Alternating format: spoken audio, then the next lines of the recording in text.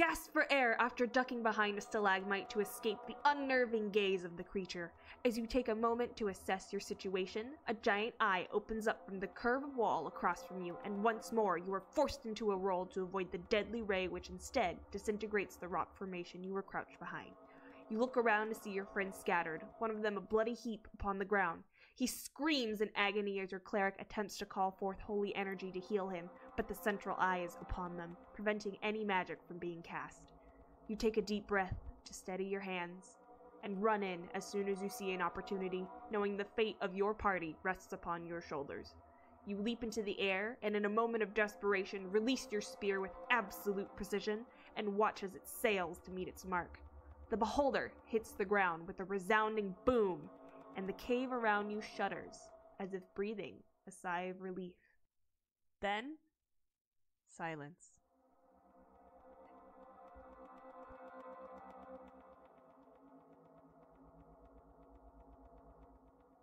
Creeping slowly down the echoey tunnel, deeper and deeper beneath the surface of the earth, you stop abruptly as one of your party members trips over the uneven ground and swears under their breath.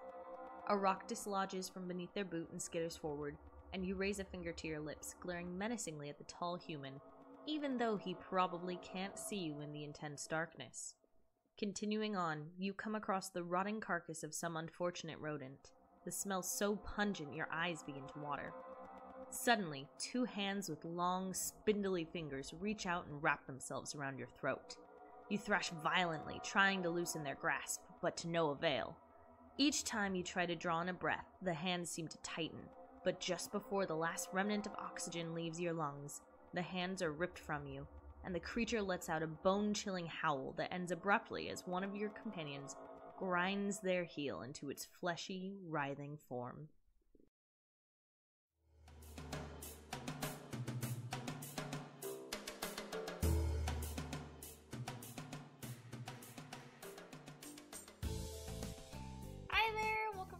Dungeon Diving with Grace and Erica. Welcome to episode 2, and thank you guys so much for listening to our very first episode. That was a wild ride. So before we get started this week, we'd like to thank a bunch of people who helped us with the first episode and just helped us get started or were amazing people. The first one of those is our dear friend Christian Brooks, who helped us with the logo. He did an amazing job, and we're very, very happy to call him our friend. Then also we'd like to thank our music guy, Bradley Parsons. And so now we have some solid intro and outro and transition music. Then also Grace's dad really helped us get some good equipment so that we can actually produce, quality stuff. At least, maybe not content-wise, but at least it sounds good. And then finally, we'd like to thank everyone on social media who listened and gave us your feedback. We wouldn't be doing a second one if we hadn't gotten some good responses. Yes, so true. Hopefully you will continue to enjoy the show, and we will continue to produce it. Woohoo! So this week, as we discussed last week, we're going to be talking about aberrations and the sort. Again, our normal little, format. Our format is typically commonly used, and then we give our little sales pitch for our uncommonly used ones, and then you guys get to decide which ones are your favorites. Last week, it seems like our favorite of the bunch was Blink Dogs, because they're fantastic and good boys. Yeah, and our favorite response was that you could use them and roleplay Santa blinking across the world. If you want to find that response, you can check out our Twitter, which is @dungeon_diving. And then you can also chime in each week about your opinion on your favorite creature. Woohoo! Okay, so now we're going to dive into it, as we have discussed before. As we already said. As we've said, yes. But now we're actually going to put on our scuba gear and get in there. I hate you. Into the nitty gritty. So we're talking about beholders first this week, and I think the thing to say about beholders is that they're perfect. You don't need to change anything about them. They're the best design monster in the entire monster manual, and that's it. No, incorrect. There's so much that you can do with beholders. I feel that a lot of people have really done. So a lot of the times when I see beholders in games, they're often used I almost sneezed. As like these big bads, like the final end boss, as you've heard in our like intro piece on beholders. They're usually like the climax of like, you know, most battles, or even some campaigns, like beholders are like the end game, you know what I mean? Mm-hmm. I think they do work really well for that, just because they're scary. They're big, scary boys. For those of you who aren't super familiar with D&D, beholders are basically a giant, gross eyeball that floats in the air and has about 10 other tiny eyeballs on these like stalks sticking out of it. Yeah. So, and they also have a big mouth full of spiky teeth. Yeah. So terrifying. In theory, terrifying. Yes. But there's a lot of, I feel like, fun ways that you can implement them, and especially in like high level campaigns. Mm-hmm. So we had previously discussed that beholders, well, something that I realized was that beholders are lawful evil. Mm-hmm. And you could really play to that by making them, how do I put this? Like, a part of society that aren't good people. Some sort of like corrupt aspect of society. Mm-hmm. Like, maybe they run the city watch or something like that. And then, you know, you have a really dangerous police force that doesn't exactly look out for the people of a city. Yeah, something like that. I think that'd be really fun to play too. Mm-hmm. Another thing, I think, just keeping that sort of lawful aspect in mind, beholders are really able to be a part of a society in a way. You know, maybe most people wouldn't be thrilled about hearing that a beholder was a major part, but, you know, they could be running a secret spy network or that sort of thing. Didn't you mention about, like, an underground bar or something like that run by a beholder? Yeah, so I played in a space D&D campaign where we were traveling across like the astral sea and stuff, which was amazing. And one of the like main locations where we would go to we were kind of playing like not pirates, but pirates. Yeah. Space pirates. And one of the things that we did was we would go to this bar that was run by a beholder, and I'm pretty sure the name of the bar was the Eye of the Beholder, which... Ooh, that's good. It's so good. That's a good name. And the beholder who ran it was basically an information broker. And so we would get a lot of our jobs from him, basically going, say, like, hey, what have you heard? And the beholder would be like, oh, you know, there's a... like, there's a ship stranded over in this area, or we heard that there was a battle between these two nations, and there's probably some debris floating around really cool. That you could, like, ransack. Wow, I want to play in that campaign. It was really cool, and I'm really sad that we're not continuing it. Another idea that would be super awesome would be, like, a beholder that plays pranks. I mean, have you seen their stats? They're like nuts. They're really like a player rolled really, really well on their stats. Mm-hmm. So you could have like an arcane trickster beholder, I think, and that would be a lot of fun. I think for a lot of monsters in general, beholders are, I think they're challenge rating 13 and then 14 in their lair. If you want to make it so that, you know, higher level players can go up against this beholder, like a full party of, you know, 17 or whatever. Whoa. Not 17 people, level 17. Yes. That's what I meant. Yeah. But if you want to do that, you can just make the beholder also be a spellcaster. Ooh. Or give them some, you know, additional legendary actions or that sort of thing. It'd be really cool if you could, like, when you play a beholder, you know how they have that ability where when they look over people, you can't cast magic? Mm-hmm. It'd be cool if you added a legendary action where you could, like, steal one of your player's spell slots and cast, like, using their spells if they're in, like, the vicinity of the eyeball. That would be really cool. Yeah. Actually, I really like that idea. That's horrible and but wonderful at the it's same super time. great.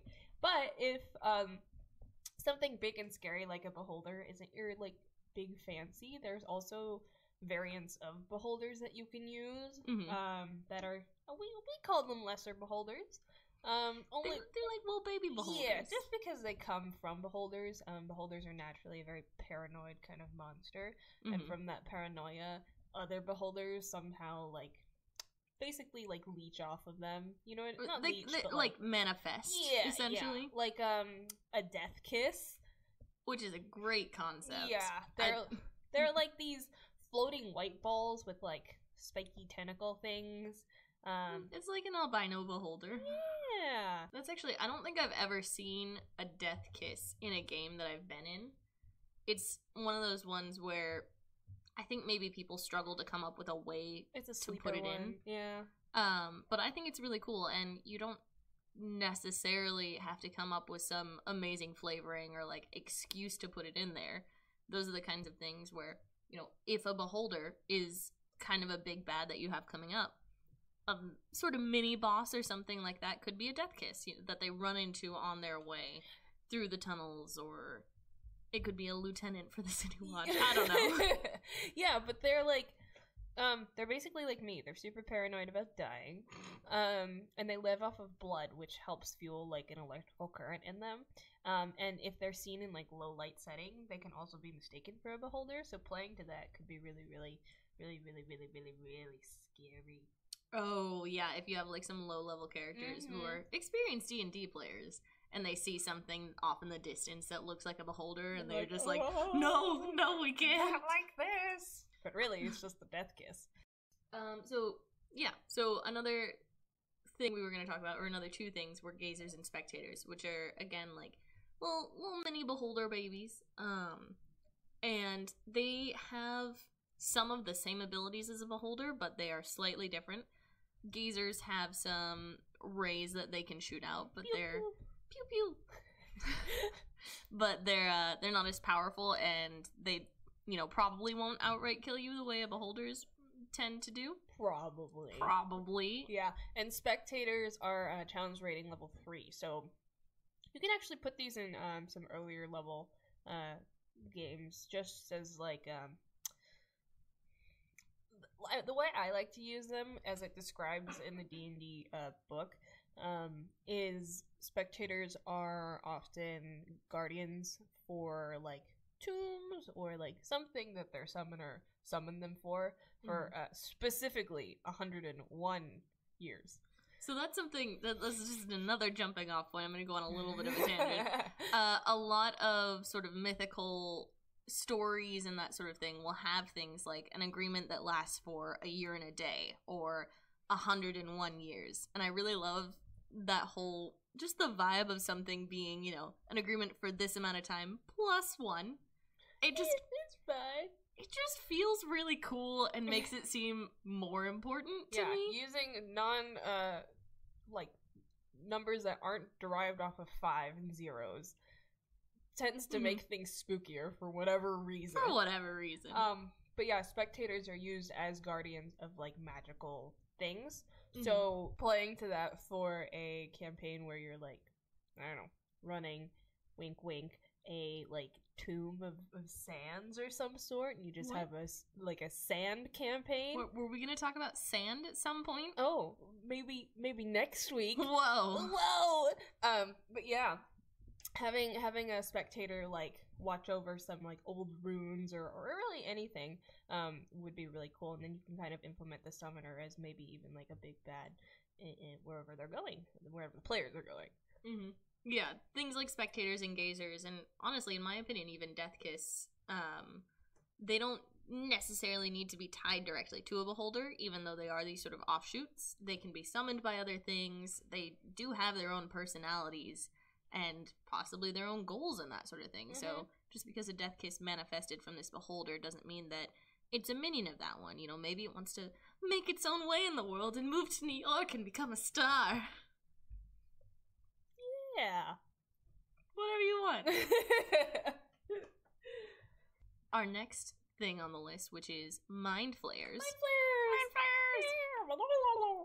For those of you who are unfamiliar with Mind Flayers, they basically look like Davy Jones from Pirates of the Caribbean, but with like 4 tentacles instead of a whole beard. And there are no barnacles growing off of them.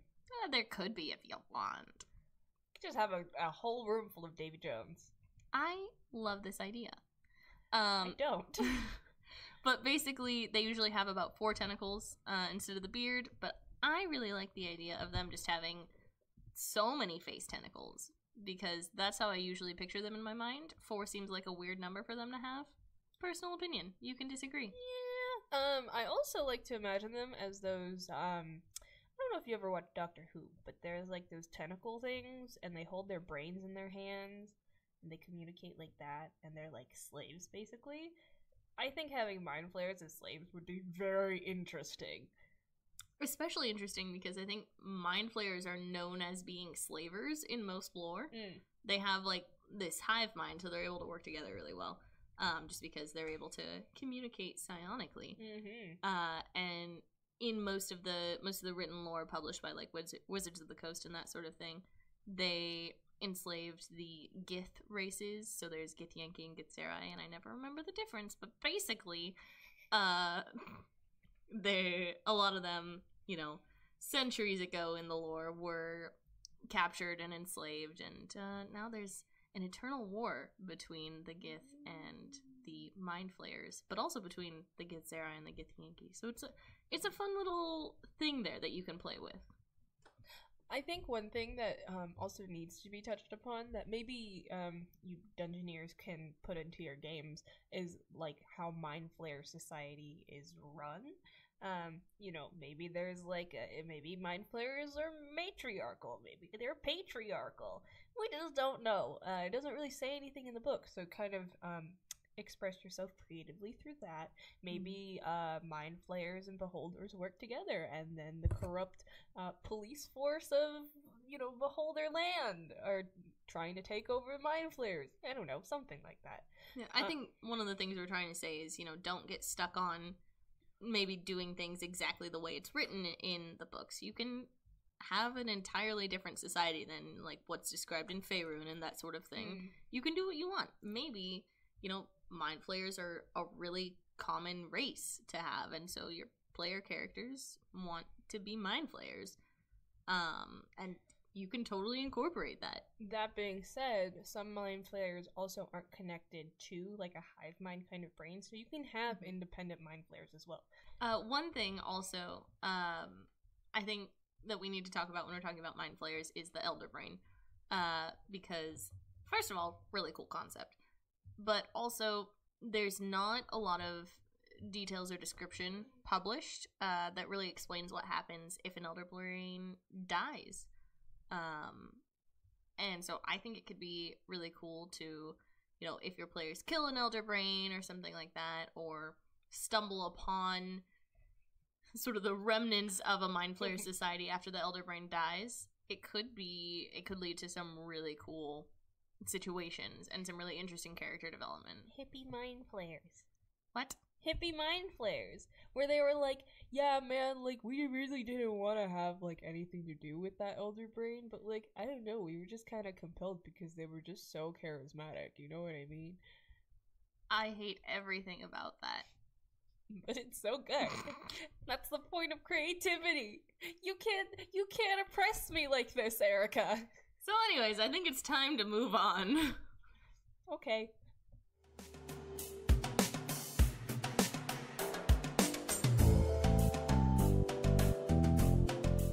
Don't let your dreams be dreams, kids. Don't let your dreams be memes, kids. Am I selling first? Yeah. Okay, let me go put on my tie. I'll count you in. Sure. Okay, ready? On go? On go. 1, 2, 3, go.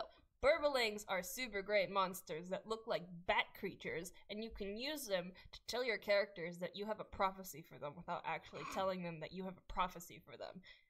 Yep. That's it? That's all you wanted to say? That's the main reason that you can use them really well. But I think the coolest thing about Burblings is that they can plane travel.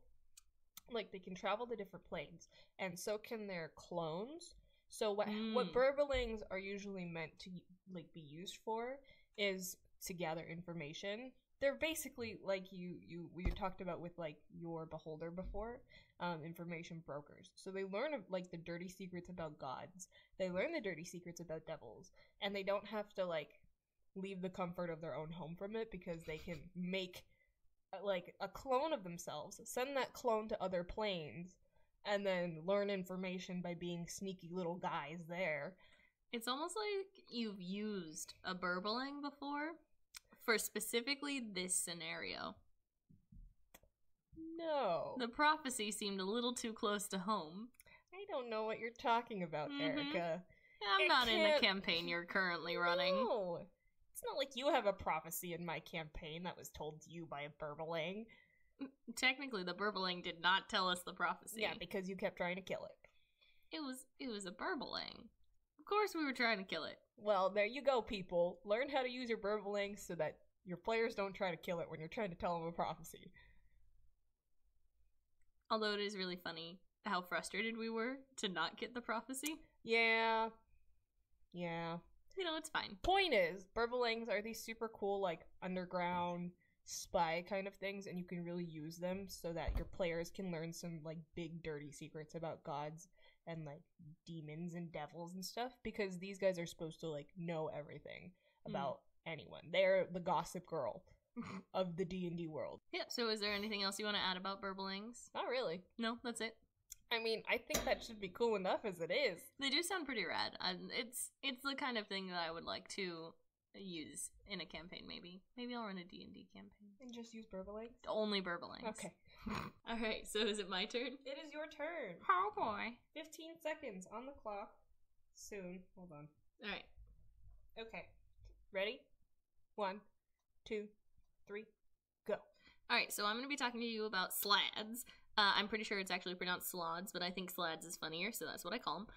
There are a variety of these bad boys, and I think the most interesting thing about them is the way they reproduce. They either lay eggs in you or give you a disease. Okay, that's time. Please elaborate. So there are, I think, 5 different kinds of slad. Or technically, the plural of slad is sladdy. But, really? Yeah, but yes, I think that's a sladdy. But anyways, there are a few of them. Do you know how many bards are just gonna be like, yes, sladdy, as they're killing a slad? No. No. I ruined your whole sales pitch. But yeah, so there are 4 or 5 different kinds. There's like death, gray, blue, green, and red, or something like that. Ooh, a whole rainbow. Yeah. My favorite color is death. And they each sort of have different abilities. I don't remember exactly what all of them are. I think green are like spellcasters for the most part. So wait, are these like humanoid creatures? No, they're still aberrations. Some of them can... Humanoid aberrations? No. Let me pull up a picture so I can kind of describe what they look like. They're gross. Mostly. Thank you for that. They look like lizard people. Or like frog people with claws. Lizard people. Yeah, they're not pretty. But some of them can polymorph themselves, and most of them not most, but a lot of them started out as humanoids of some sort that were then infected, and because of the disease were turned into slotty. Well, eggs. They do that to you. So the eggs are a separate thing. Oh. That one is even cooler in my opinion. There are certain slatty, I want to say it's the blue ones, but it might be the red ones, where if they scratch you, I think it is. I don't know. I think it should be the bite because, like, transfer of fluids is important for, infections. But it's like a zombie thing, Yeah, I guess. You can do whatever you want as a DM. Yes. But basically, one type of slad can lay an egg in you when it attacks you, and then that egg turns into a tadpole, that's how you pronounce that, and makes its way into your chest cavity. So it's like Predator. Yes? Haven't seen Predator. Or Alien? No, Predator. I think it's Predator. No, Alien. It's Alien. Oh my god, I'll take your word for it. But basically, then over the course of about 3 months, it grows inside the character's chest cavity. And if you haven't found it and, killed it by then, within the course of 1 round, it eats its way out of your chest and murders your character immediately and turns into a full-grown slad. Wow. And that, ladies and gentlemen, and anyone in between or beyond, is why Slatty are great. Yes, Slatty. Stop it! But I think mostly they're really fun just because there's so much variety to them, and also because there's sort of the consequences later on of having fought them and maybe not having been successful in your fight against them. Now, here's a question for you. Can you raise a tadpole that has burst out of your friend's chest? You can certainly try. I hadn't thought about that. I would love to see a player attempt to do that. I, as a player, would totally nurture and raise this thing as my own, naming it after the character that it burst out of. You wouldn't try and resurrect the character that died? Well, that too. But are you sure? No. Let's move on. Alright, what's the next one that you're talking about? You have to give me 5 minutes to prep because this name is a mouthful. Oh boy. 1, 2, 3, go. It's zigzag. So there's this really complicated name that I can't pronounce. I don't know if I still have 15 seconds to do this. But they're basically... Alright, that's my whole pitch. You're done. That's it. Tell me more about them. I'm curious. Just the name. So the name is pronounced Ixitzachytl. Maybe. I can't say it. Might be pronounced that way. It's in the official book. That's how it's pronounced. Ixitzachytl. I can't say it that fast because I don't know why. I'm not good at it. It's got more X's than it should. Yeah, and it's a little confusing. But these guys are basically these manta ray looking things, and they have these barbed tails, and they live in the deep sea. Did they kill Steve Irwin? I mean, maybe that's why your players are looking for it. They were all big fans of the Crocodile Hunter. That's just how it be sometimes. But anyway. Please tell me more. So these guys are like I said, they're these manta ray things. And they're obviously they're aberrations, so they look like these monsters. But what really interested me about it was the fact that these creatures, even though by themselves they are 1/4 challenge reading, which is not super hard, they have these variations. And one of them is a cleric. Ooh. So a manta ray cleric, which you can use in your campaign underwater, which is just the most interesting thing, I think, to have a manta ray cleric. I think another really cool thing about these clerics is that they have Charm Person as a spell. And they speak Abyssal. So, this manta ray can talk to you, and it can charm you. It can charm the pants off of you. Hey-o. But yeah. If any of your bards are really into monsters. Aren't bards into everything? Not necessarily. Not the bard I'm currently playing. I don't believe it. That's my very short pitch. I just thought that this was a very interesting monster. Worthy about bringing up. And maybe even using in your campaign as a, cleric of Cthulhu. That would be wild. A manta ray as a cleric of Cthulhu. There's also a vampiric variant of this, which is less cool. It's still cool. Yeah, but, can you imagine a manta ray cleric with, a mace on its tail, and it can just bonk you over the head and Charm Person you? I think you and I have very different ideas about the type of campaigns we like to do.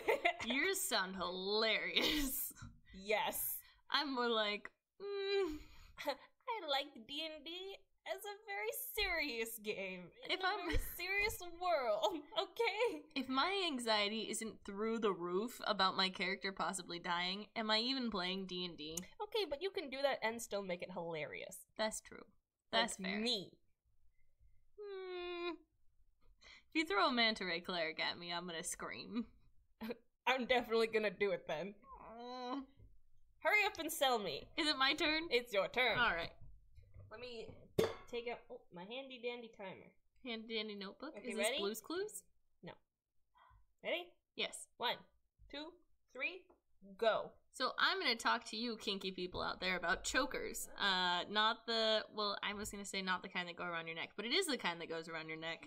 Just in a very dangerous, unhappy way. And that's it.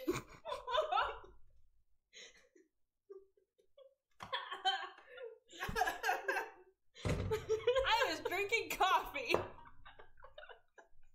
I'm not sorry. Tell me more. I'm intrigued. So basically chokers are very low level aberrations. I just gotta say, before you go into it, I think you win this week's this cell. Thank you. Very low level aberrations. Not a lot of hit points and that sort of thing, but they're very interesting.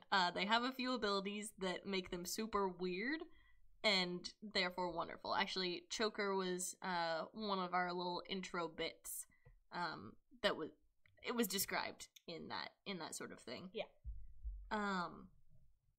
They are usually trappers just because they're not very strong. They rely on like stealth and surprise. They're also ugly.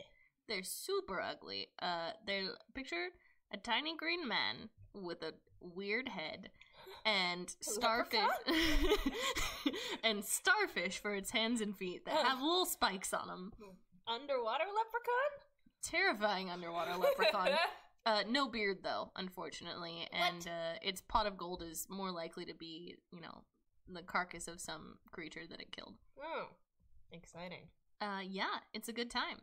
And also, so they generally are more solo, but it's said that, where you find one, you will probably find others, just because they kind of go to similar hunting grounds, and they can let out a very horrible, loud keening howl to alert the other ones in the area. No, not like a cute little kitten. not that. Oh. More like a screech sort of thing. Oh, so they really are the kinkiest of the aberrations. Yes. Oh god, yes. You thought the tentacle monsters were here for that. Nope, it's the choker. Literally named choker. Yep. But anyways, they surprise you and they try to strangle you until you die so that they can eat you. Also, they don't have bones. They have cartilage, so they can move through tiny spaces, so kind of like an cool. octopus. Yep. Anyways, they're fun, and I highly recommend them. Can you imagine if you're like in a creature hunting campaign, kind of like Fantastic Beasts, you know what I mean? Mm-hmm. And then you have to find a choker and you put it in like your little box and then it just squeezes out from like the cracks of your little box and then you have to fight it all over again? Yeah, it would be terrible, but also so entertaining to catch your players off guard. That's a really good idea, Erica. Thanks. I'm gonna be prepared when you set us against a choker. I'm just saying. Will you? It'll howl out, yes, slatty. And then a bunch of slats are gonna come out. I don't like this. You don't have a choice. Alright, so moving on. Yes, so we've decided to change our weekly highlight to highlight of the week instead of creature of the week. Partially because one really excellent podcast titled Myths and Legends already does a creature of the week thing. Go check them out. It's a good podcast. Oh, yeah. 10 out of 10. But also because we're not always just going to be talking about creatures. Sometimes we're going to be talking about, fun magic items or that sort of thing. Interesting settings and blah, blah, blah, blah, blah. So highlight of the week instead of creature of the week. Yes, and this week's highlight is the Intellect Devourer. Which is a tiny brain with spiky spider legs. Yeah, it's like that prank that you'd play on someone and look, and you'd like put your hand on their head and you're like, ooh, I've got a brain eater, but it's starving. It's the same idea with an intellect devourer, except it won't starve. It will eat you. Yeah. It will devour your intellect. Yes, and what's even better is if it successfully devours your intellect, your characters, whoever's being devoured, their intellect will drop down to what, 2? 0. Oh, 0. Actually 0. Yeah, so they'll just become a vegetable, like a zombie vegetable. And then the intellect devourer goes inside your brain and controls your body. So it'd be really fun putting that in a campaign. Yeah, basically it would. I really like the idea. I mean, people use doppelgangers all the time to, like, swap out a character, but I think it would be so funny to have it be an intellect devourer. You know how I imagine an intellect devourer? Have you seen, Men in Black? Yeah, which one? The first one. Mhm. And you know how the alien who comes down and takes over that angry farmer? Oh, yeah. That's how I imagine an intellect devourer would be like. Yeah, no, I see that. That makes sense. But yeah, so if you agree with our highlight of the week, please let us know. Again, we're going to post a little poll on Twitter to see which of the unusual creatures we talked about this week was the fan favorite. So if you feel like chiming in, again, it's at dungeon_diving. Oh, also, we would love to mention that once we hit 50 followers on there, we're going to be doing a little bit of a giveaway for dice. Yes, we will give you more details about that once we get to that point, but it should be a good time. Yes, go follow us. All right. Well, I think that we're pretty much good to wrap up here. Anything else you would like to talk about, Miss Erica? No, Grace, but thank you for asking. Is there anything else you'd like to talk about? Of course. So, one thing is, next week we're going to be talking about monsters you can find in the sands. Like desert monsters? Yeah, like desert monsters. Wow. We feel as if there's not enough campaigns that are, like, in the sand. I think, well, I'll wait. I'll save my opinions for the next podcast. Yeah. But it should be a fun time, and we've got some opinions to share, so tune in next week. Yes, and as always, let us know what your favorite monster from this episode was, and what you would like to hear about for next week. And I think that's everything. Yeah. All right, so you guys have a great week, and we can't wait to hear your feedback again. See you next Tuesday! Bye! Bye!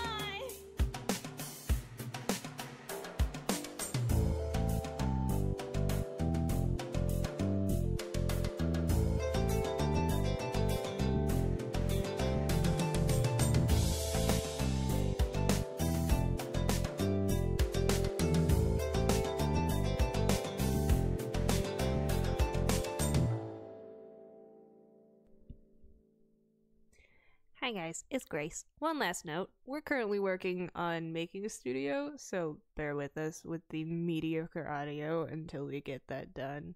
But until then, we hope you at least enjoy the content of what we talk about, and thanks for tuning in.